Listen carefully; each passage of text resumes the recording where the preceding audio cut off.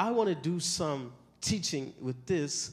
And for this service, I really want to come from the angle of redemptive righteousness, because righteousness and justice, like we've been talking about, are interchangeable, right? So really all we're doing is digging a little bit deeper into justice, and we're going to view it through the lens of righteousness, if you will. But this entire series, this is our 7th week here, we have been teaching about justice and judgment, and how that Hebrew word for judgment is mishpah. This thing is about a decision that we make, right? It's a position that we take, but it's also, it's a rule of law, if you will, and it's binding for both parties. So judgment and justice are actually how the Lord runs his throne. We see that in Psalms chapter 89, verse 14, where it tells us that justice and righteousness are the habitation of the throne of God. And God rules from the throne of God with justice, with judgment. And so these things have been important to us. Today we're going to unpack 3 principles, right? And those 3 principles are: we have to believe the right thing, we have to do the right thing, and say the right thing. I won't get to all of them this service, but next service we'll make sure that we get through them all. But this is going to be a broad idea of believe the right thing, do the right thing, and say the right thing. Because the right thing, if you will, is a broad view of justice. Justice is also doing the right thing. Yeah, so we'll make sure that we discuss that. But watch this. Justice is not a matter of law or grace in terms of has it been abolished. So we don't talk about justice in terms of, oh, that's under the law, or this is under the covenant. We continue to do justice even though this is a New Testament and Old Testament principle, because it's the very nature of God. It actually has nothing to do with grace or the law per se in that way. It's the very nature of God. Doing the right thing is actually who God is. Making just rulings is who God is. We laying some foundation. I'm telling you, stick with me. Because the Bible says in Proverbs 21:3, to do justice and judgment is more acceptable to the Lord than sacrifice. So this thing is high up on the list of God. Amen. So now watch this. We've been talking about justice and judgment. Now watch this. To do the right thing, if you will, or to make a proper ruling, that's justice. But if God himself, right, does right by us, that's justice. If we or God don't make the right decision, that's injustice. If God does not punish, or if there is no justice rendered, it's not injustice, it's mercy. So if God fail or choose not to make a certain decision or a certain ruling, he's not unjust. We're going to unpack that today as well. The difference between these things, he's showing us mercy. Jesus. So watch this. I always, every time I stand before you, I want to present to you the gospel. I am a gospel preacher. In fact, coming up October 31st will be 507 years since the Reformation, where Martin Luther placed what we know as 95 Theses on the Roman Catholic's door. And he did this because he was upset that the Roman Catholic Church had started dealing with indulgences, which is you could pay to have your sins removed. And he was upset with this, so he decided that he was going to write these 95 Theses, put this on their doorstep, and he wanted to break away from the Catholic Church in Germany because they were teaching this, and he was fed up because he says, you cannot buy your righteousness. And so Martin Luther, he was quoted saying that every week I taught my church the gospel because every week they seem to forget. Because there is power in the gospel and recognizing that we cannot pay for what God has already paid for. So now watch this. While I'm laying this foundation of righteousness, because righteousness is bottled up in what the gospel is, what is the gospel? The gospel, if you want to simply, it's the good news of God. It's the death, burial, and resurrection of God. But it's also the understanding that the most terrifying and the most beautiful truth in Scripture are both the same thing, and that's that God is good. That's the most terrifying thing in the Scripture. That's also the most beautiful thing in the Scripture, that God is good. And what does a good God do with the not-so-good people? He must execute justice. He must pour his wrath out on a not-so-good people if the nature of this good God is good, and in the fallen state of man, we're no longer good. He must execute justice and judgment. And so God has decided that in the person of Jesus Christ is where the execution of justice will fall. And we have been discussing Genesis, where we're looking at Abraham, because God says, I know him, that he will teach his household how to do justice and judgment. In other words, he will teach his household how to be like God, because we have to do the right thing. And so this is so important, because if we don't understand justice, right, that's interchangeable with righteousness, then we won't understand when we get to the next service. We won't even understand how we handle justice and judgment. Do you understand? This thing is just foundation. Now listen to me. Justice through righteousness.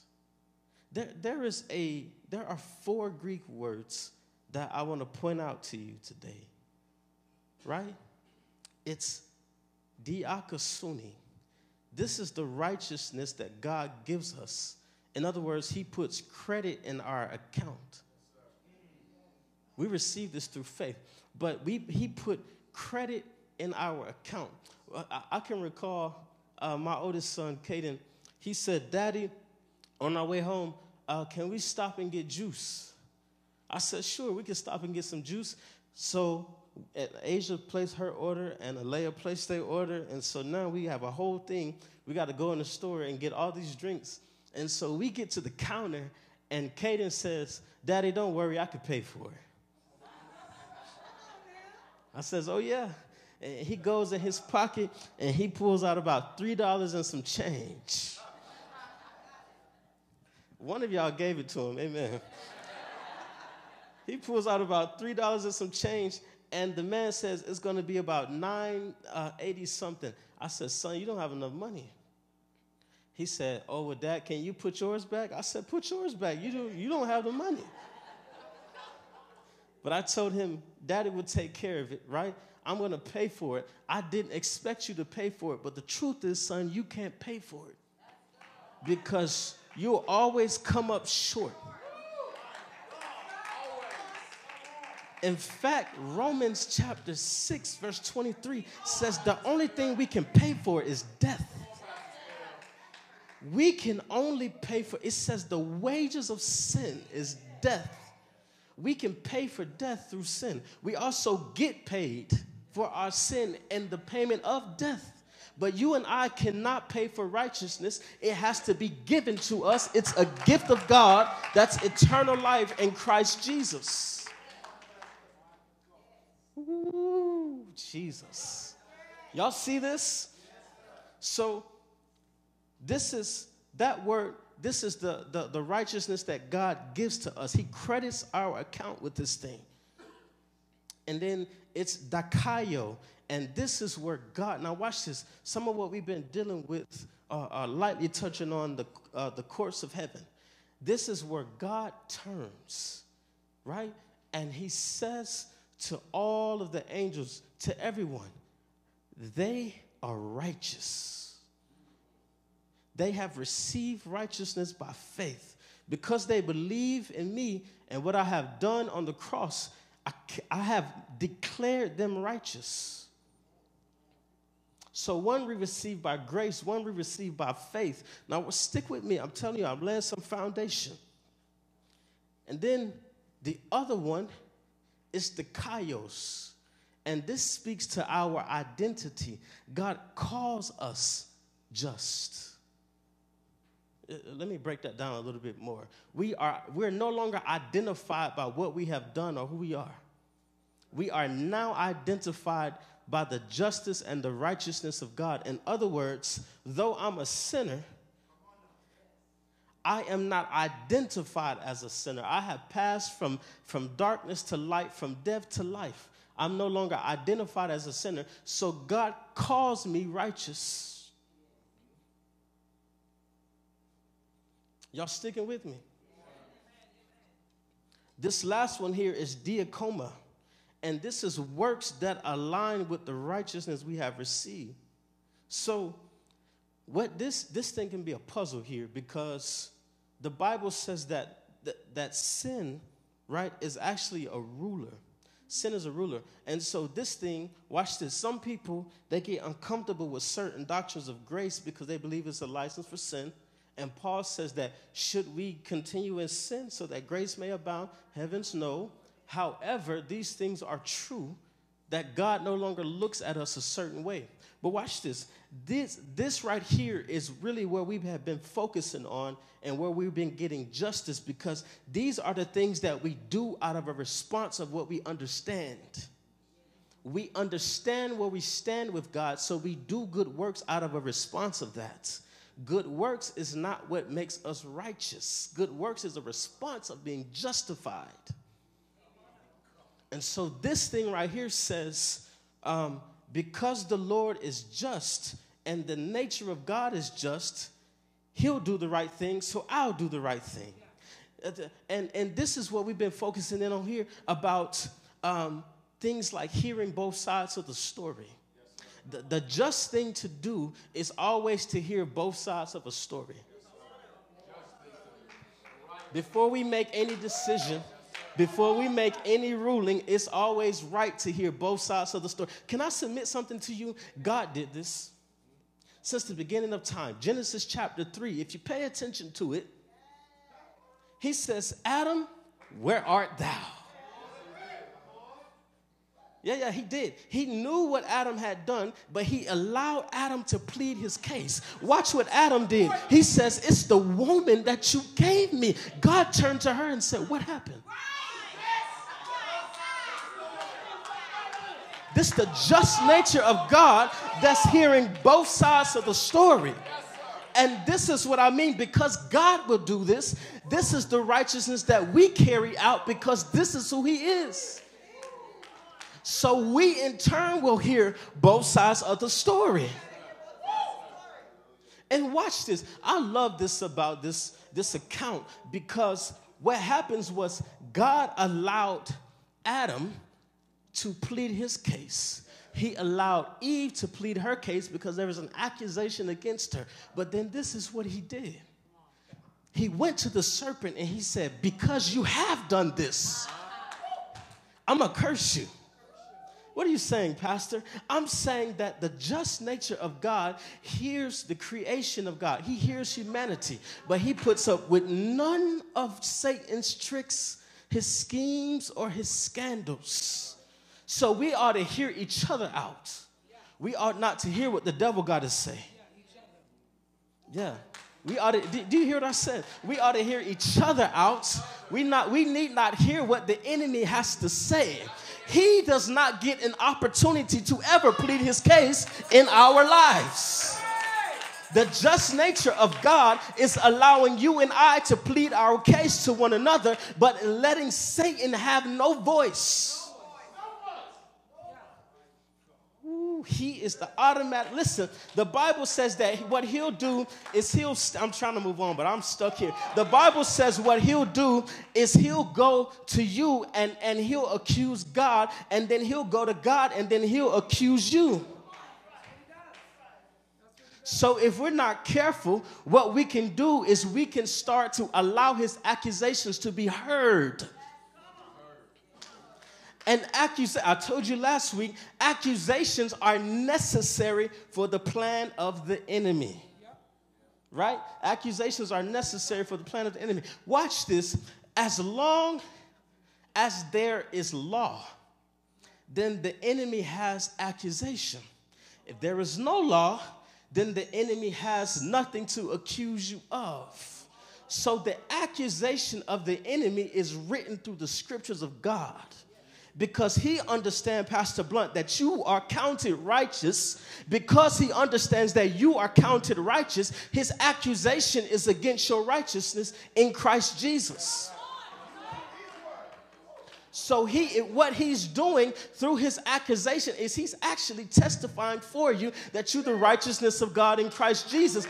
Because if he was not able to accuse your righteousness, that means it would not be there.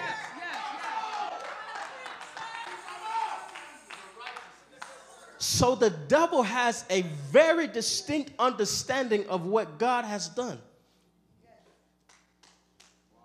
Ooh, this is big.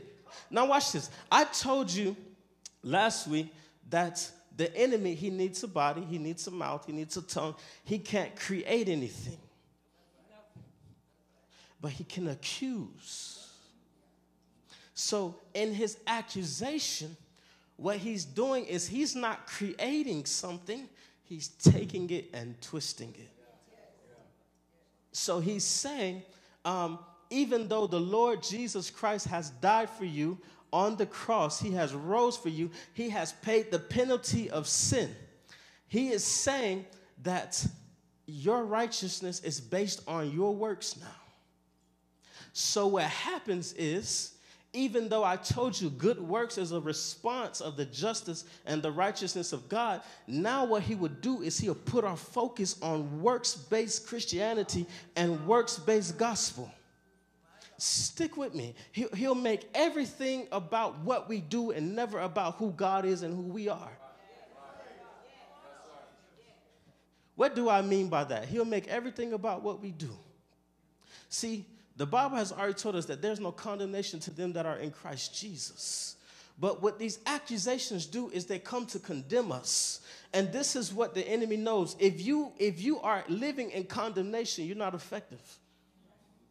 Because when we call for you to pray for intercession, you won't show up. You're sick, you're busy, you got a headache. And it's not that you're not capable. It's not that you're not anointed to pray. It's that you're living in condemnation because you have believed and received the accusation. And so it makes you ineffective. And so what the enemy is doing right here with your righteousness is he's taking it and saying, it's in your hands. Your righteousness is in your hands. It has everything to do with you. Nothing to do with what Jesus has done for you. This is just. So watch this. We spoke about this other one, right? Diakosuni, where the Lord credits to us righteousness. Now, I love this because I'm a banker, and here's one thing that I realize. Credits are a result of debits. They offset something that has come out, or they're the positive to the negative. That's what that means. They're the positive to the negative. And they have offset something that have come out. They are the positive to the negative. So when I'm looking at my bank's balance sheet, I'm interested in our financials, but the very first line that I look at is the bottom that says totals. Because as long as that one is net positive, Kendrick is doing well at work. But what I have discovered is that I have never seen a balance sheet for my financial institution that did not have a negative, that we did not pay for something, that there was no cost associated with operation. There is always cost associated with operating. So when I'm looking at the balance sheet, the thing that I'm looking at is now that I'm counting the cost to operate, it's going to cost me something. But what I'm looking for is understanding that I'm counting the cost. I still come out net positive.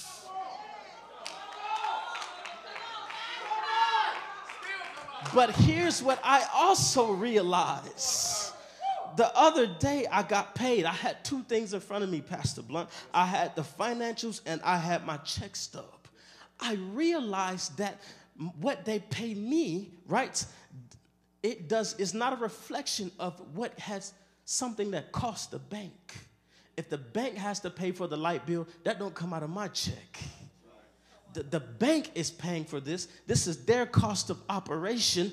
And because I'm working in the company, because I'm on the salary, and they said that they will give me this amount of money, I received this amount of money. But what's not happening is them docking my pay because of operational costs. And the devil, as tricky as he is, when the storms of life come upon us, these things are operational costs. They come with operating in the kingdom of God. Yes, you're going to have to sow. Yes, you're going to have to cry. Yes, you're going to have to go through hard times, but you still come out net positive because of the work that Jesus has done. He does not, watch this, he does not subtract from your righteousness because there are costs for operating in the kingdom of God. That would be unjust of God. Because he made you. He made the world. So watch this. He also made trouble. Yes, sir. Yes, sir. Help today. God made trouble. We're talking about righteousness. We still on justice and judgment. The Lord himself made trouble. And he told his disciples, he says, listen, you're going to go through things.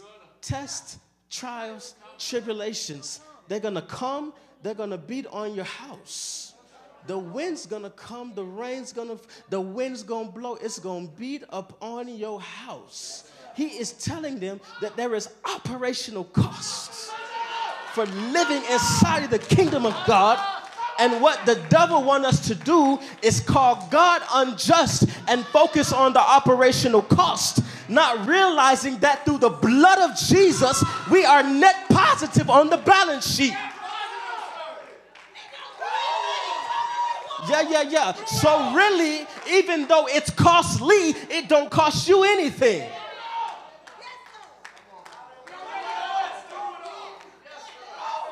Jesus. And watch this. What happens is, I'm sorry about my notes. I don't go full-blown banker now. What happens is, when the accusation comes, see, there's something that happens when people come inside the bank. And they tell me they want money. I tell them you have to fill out a withdrawal slip. That's right. Not just that. I need you to sign for it. I also need your ID. I need your identification, and I need your signature. Because in order for you to take something out, I need proof that is you requesting the debit.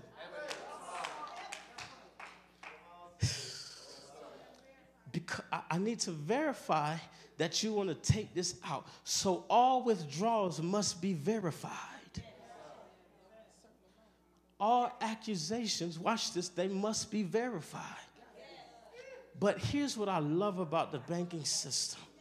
In order to bless someone, you just need enough information about them. So if you come into the bank and you want to make a deposit, I all of a sudden don't need your ID. I all of a sudden don't need to verify who you are. You just need to put it in the right account. Because the deposit, watch this, the deposit is sure. And it's not taking away from the account. So when he says that Abraham, watch this, Romans chapter 5, it says that God accounted to Abraham righteousness. That means he deposited into the life of Abraham righteousness, and he did not even identify the sins in his life or the things that he would do that's costly to the operating in the kingdom of God.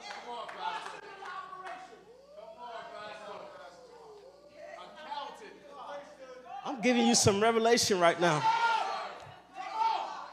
Because, and here's the other thing. It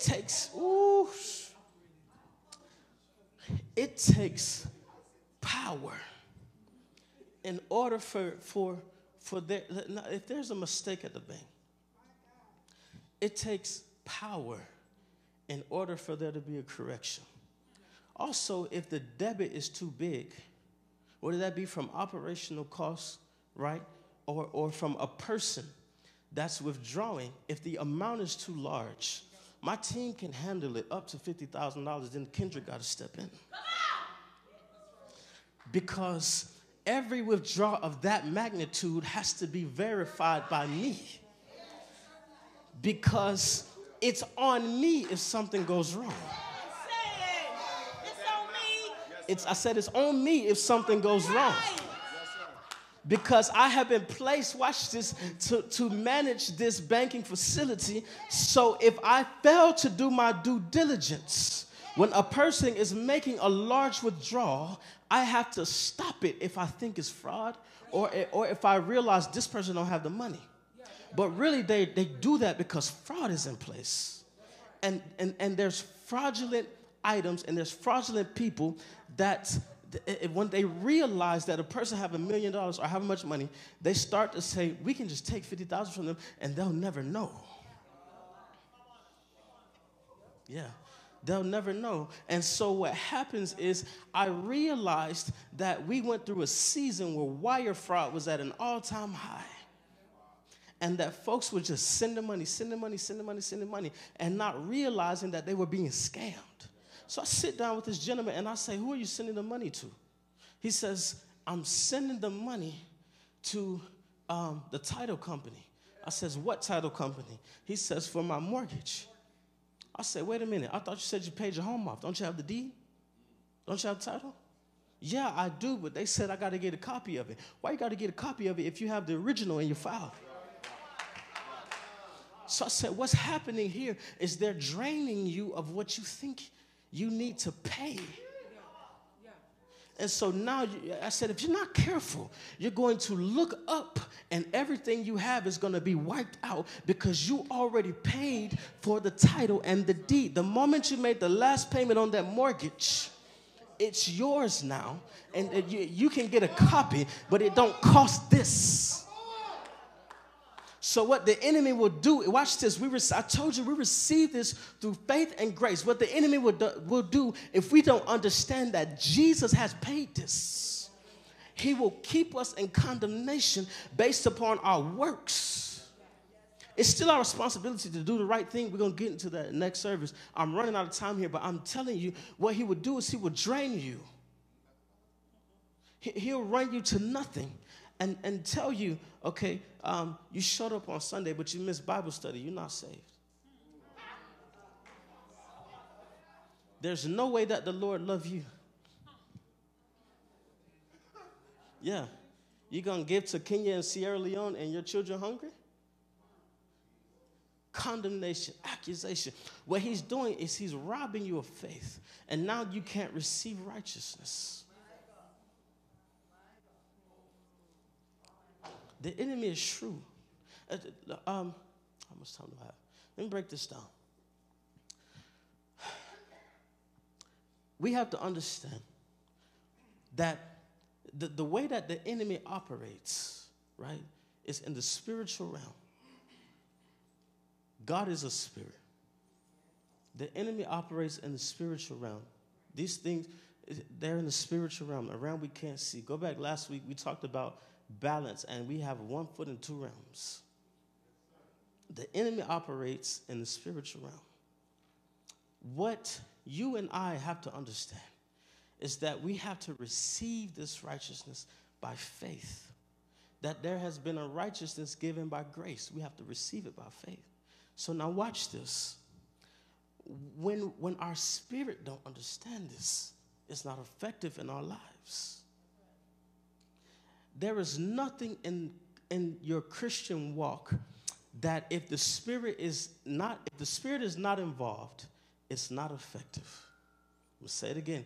Anything in your Christian life, any decision you make, any money you sow, any word you say, if the Spirit of God is not involved, it's not effective. You hear what I'm saying? The Spirit is not involved, it's not effective. Did you know that even your own Bible, it's just a dead book if the Spirit of God. See, because I went through this crisis in my life, right? The moment I heard some crazy doctrine in college, I went through this shaky season because I had never heard this stuff, Minister Rhonda. Never heard some of this stuff.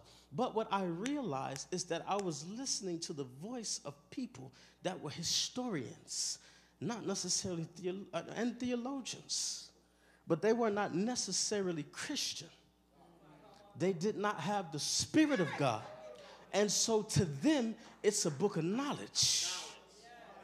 It's a book of history. It's how they find monuments and stones.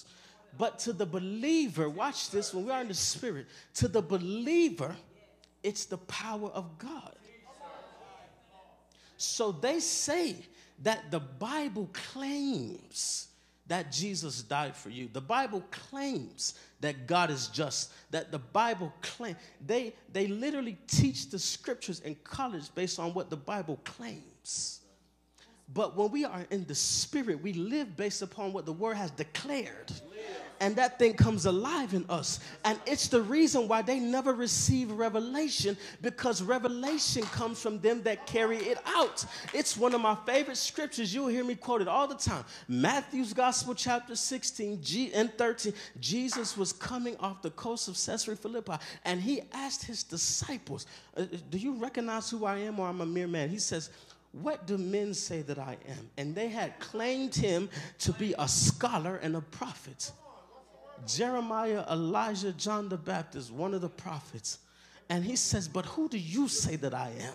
And Peter said, thou art the Christ, the Son of the, not the dead, the Son of the living God, not the Son of the God that used to be alive, the Son of the living God. He looked at Peter, he said, flesh and blood has not revealed this to you. This only came by revelation, and this came from the Father that's in heaven. He had to reveal this to you because it's only by revelation that you can get the understanding that even though God is just and he must execute justice on fallen man, that he has given you grace and righteousness. It's only by revelation that you understand that Jesus is the Christ, the Son of the living God. Only by revelation. So what am I saying to you? What does this have to do with justice and judgment? I noticed something. I told you guys a few weeks ago that I had a moment with my son. I had to pick him up from school because he had got into some trouble. This is real life stuff I'm telling you about.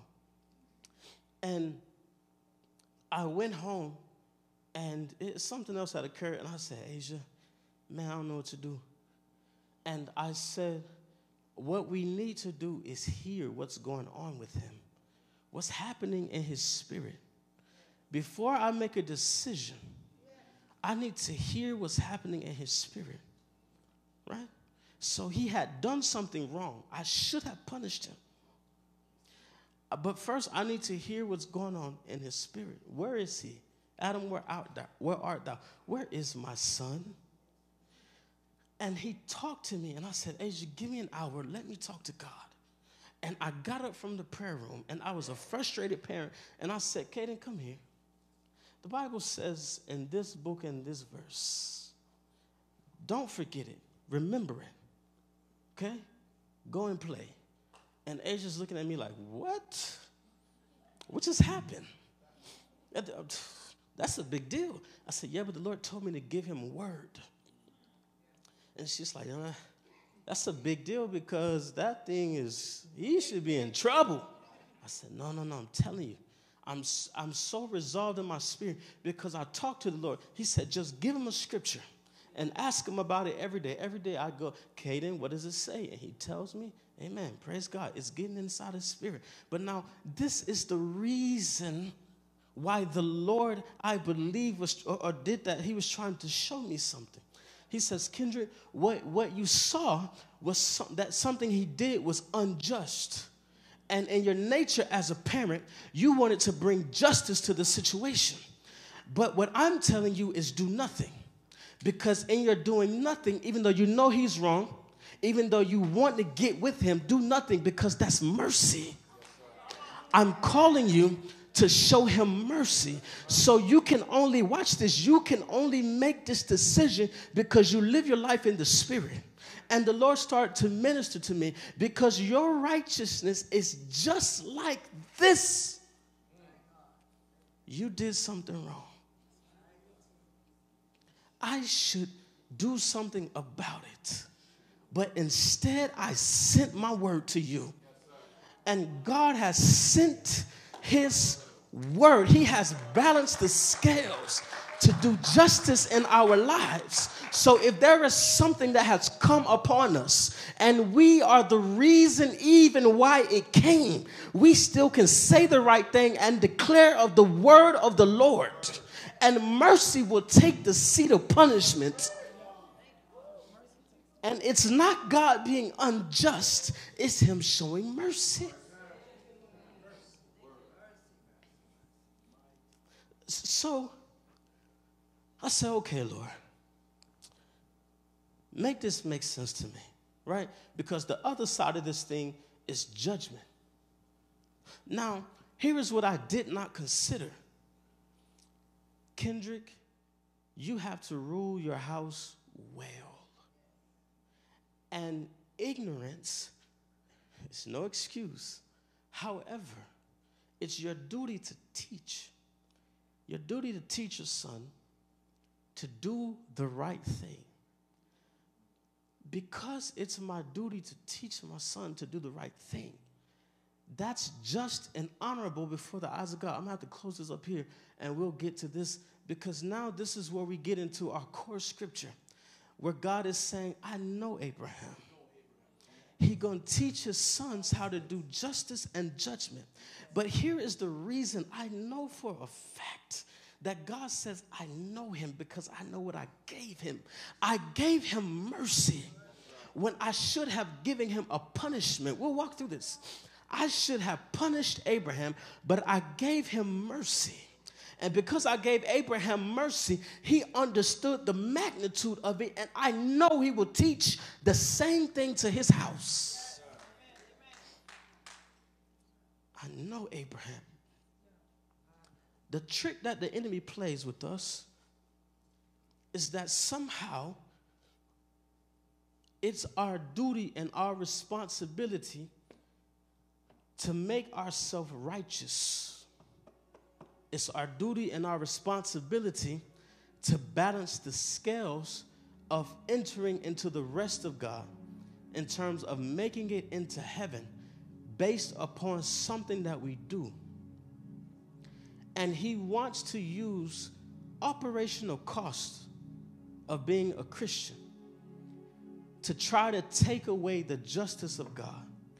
But God has already responded to the fallen nature of man by sending Jesus Christ to die.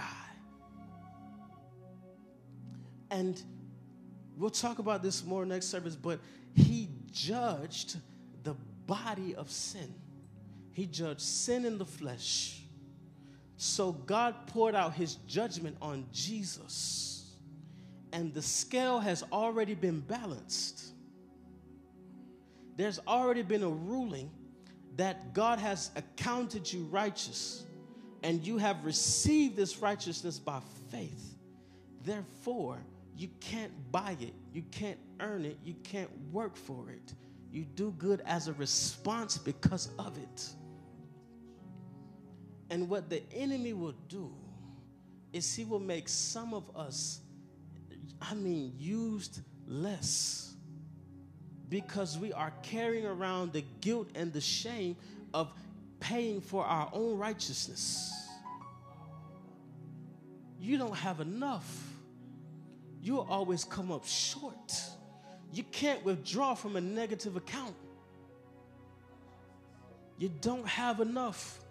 So the enemy's job is to get you to a place where he gets you away from the nature of God because you don't even understand what God has given you.